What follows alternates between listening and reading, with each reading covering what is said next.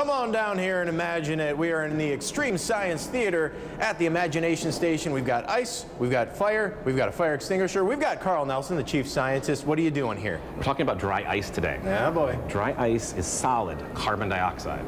And so, well, you mentioned the fire extinguisher, and this is a carbon dioxide fire extinguisher.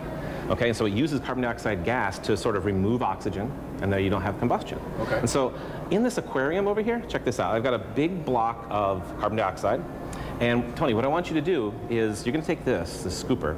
Carbon dioxide gas is invisible, okay, but it will have an effect, hopefully, on this little flame here. Really? I'm going to pull this off slowly. The gas is heavier than air. I want you to just go in and scoop up some of the invisible gas. Invisible. This is a joke, isn't it? Right, and then just... And I'm pouring it into... What? Is that not cool? I didn't expect that at all. So carbon dioxide will displace the oxygen and put the flame out.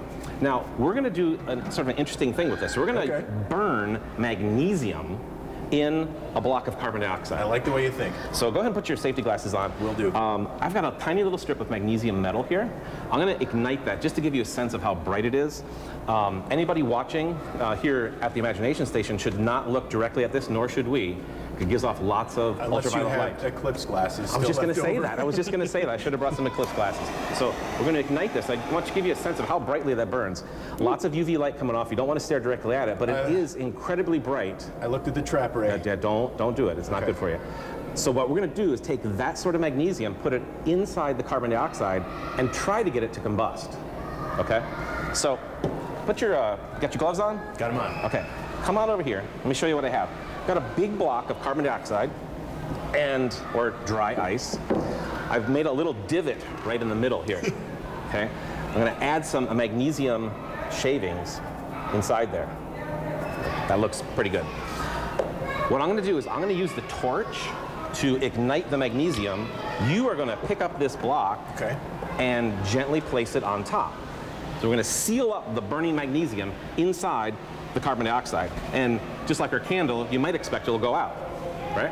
Well, I don't know. That's why we're going to experiment. I never know what's going to happen here. Pick up the block and be ready. Okay. Well, while we're doing this, we want to remind everybody, come on down to the Imagination Station. They're open today, and if you live in Lucas County and you have a kid who lives in Lucas County, a kid gets in free with a paid adult admission. Come on back here and see how this magnesium is heating up inside the block of dry ice. There it goes. There it goes. Now step back because it's an eerie glow. It's going to get incredibly hot. The cool thing that's happening here is that the magnesium is actually removing some of the oxygen from the carbon dioxide to allow it to combust. So the carbon dioxide is not putting out the combustion reaction. We're getting lots of magnesium oxide. Hopefully we don't set off the fire alarm here in the building. But you know, look at how bright that is, and you're totally safe looking at this because the CO2 will block the UV light. If we try to use a fire extinguisher on it, by pulling the pin first, it only gets brighter because we're simply providing more carbon dioxide gas to bind with the burning magnesium.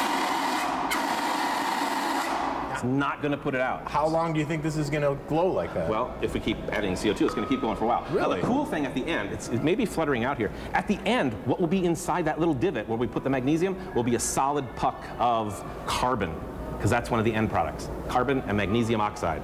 You can see it's starting to die down right now. Yeah. It's probably still a little bit too bright to look at. Okay.